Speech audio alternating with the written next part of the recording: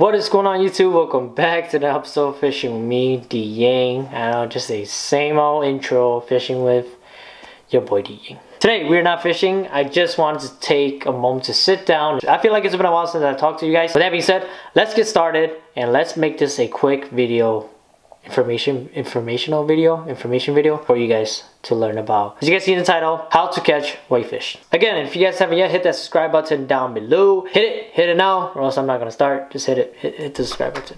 Okay, so I can stop doing this weird stuff for you guys. So there are 3 questions that have been brought to my attention. As you guys all know, if you guys have been following my Instagram and my YouTube channel, I have been white fishing and I love white fish. I don't care what you guys say, these fish come around once a year and they are just so much fun to catch. They are delicious. Only when my parents make them. I'm horrible at making them. I still have yet to learn. I'll do my best to answer you guys as informative as possible. Sit down, sit back and relax. I'll have some clips playing as I talk, so stay tuned. Don't go anywhere. Number 1, I want to start off with where to locate these whitefish. I have no idea. Join a ice fishing community. I'm talking about Facebook groups. Some people out there are crazy enough to go out and they are the real MVP because I'm sure they're veterans. They know what they're doing. They know how to get out there, get on and get out safely and find these fish. As soon as they start catching them, okay, as soon as people start posting pictures saying that they caught whitefish, they're in. These whitefish are in. The water temperature is perfect. The water temperature is getting lower. These whitefish, they're from 60 to 80 feet of water where it's much cooler in the summertime. And they'll feed in the wintertime. They'll come in and feed on gobies. Colder water will slow down the bait fish, so it's easier for them to come and feed on gobies and little critters and whatever it is down there, and the zebra mussels. And they'll come and just, you know, they're savages, man. They'll come and destroy this bottom because they're bottom feeders. Okay, so where to locate them? Drill a lot of holes. Okay, drill a lot of. We're pretty much hole hopping.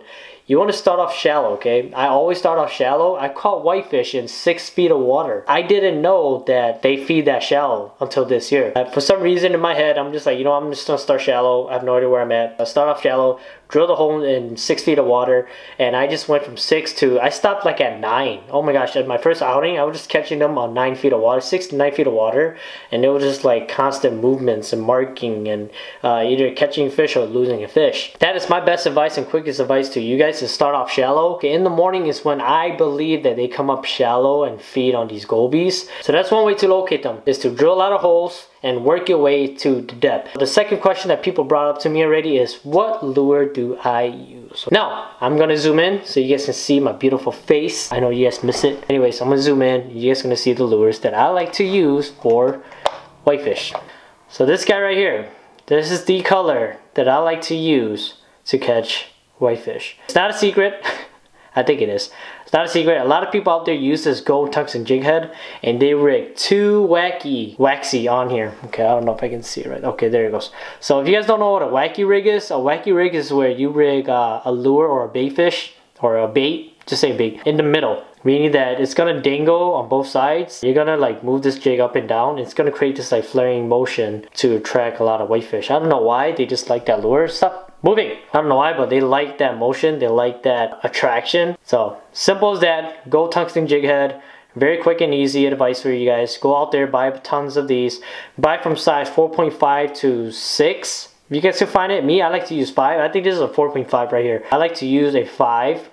And it works just great, okay? So if you guys don't know yet, let me show you guys what a wacky rig is. Let me just draw it out real quick here. Oh my god, that's horrible. Okay. Let me just hold up real quick here. So, this is a wacky rig, okay? This is the side view of it. This is the gold tungsten jig head, the hook, and you rig the wax worm in the middle. Okay, let me make that a little brighter right here. Alright, there it goes. There it goes, okay. So, that's what you guys want to do. This is the wacky rig, 2 wacky rig butterfly tungsten jig head that we use for whitefish. Looks awesome, right? Ooh, rocket science. Ta-da! That's the top view right there. So that's what it looks like from the top view of the jig head. Jig eyes right there, jig head. Hook goes through both of them wacky. See right there? So, nothing complicated, very simple, easy way to use to catch a lot of whitefish. And let's move on. So last but not least, ways to catch whitefish, okay? I love talking about this tactic because I'm amazed myself. I just figured it out just last 2 outings. And that's what we do, okay? We figure things out and we share with you guys. That's what I like to do for my viewers. I found out that this lure right here, and you can call me late, but this lure right here, I'm gonna zoom in, okay, so you guys don't have to stare at my ugly face. My beautiful face, I mean. I found out that this lure right here is a whitefish catcher. Ever since I caught that whitefish with the goby in it, and it was a little bit bigger than this guy, I've just been convinced that this lure will work 9 times out of 10 for big whitefish. How to rig this guy, just quickly. You want to tip it with some waxies at the bottom, at least 2. 1 is fine, but you can do 2. I always do 2. Wacky rig 2 waxy down here. Use 3 to 4 pound mono. I like to stretch, okay, because this lure is a little heavier. If it is a big fish, I can have that stretch to hook set a big fish and I won't break off. You have your drake set too. So what this lure can do right here, because it is so heavy, it's heavier than a jig head itself, it can create a lot of commotion and noise underwater. First of all, I always have this lure tied on first thing in the morning. As soon as I hit the lake and I drill my first hole, because I know where to fish already, drill my first hole and I drop this guy down to create a lot of commotion, noise, and just to draw attention from fish from far away. What you want to do with this lure right here is you want to pound this lure on the bottom of the structure, okay, the bottom of the lake.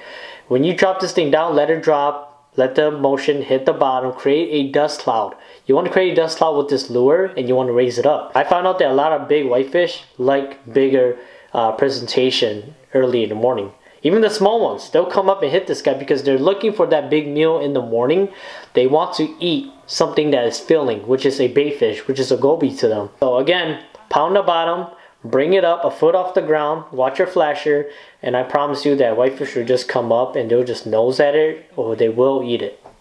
Right there. So that's the Jigging Rap. So another tactic that I found out this year that I was very excited to share with you guys in this video is having this Jigging Rap tied on and using a tungsten jig head. What I like to do is that I like to drop this Jigging Rap down first, cause a lot of commotion. Alright, I'll bounce at least 3-4 times, hit the bottom, bring it up, create a dust cloud. From my experience, that the fish will come and look at it, but they won't commit. And I wonder why. And I'm like, why won't they commit to this Jigging Rap?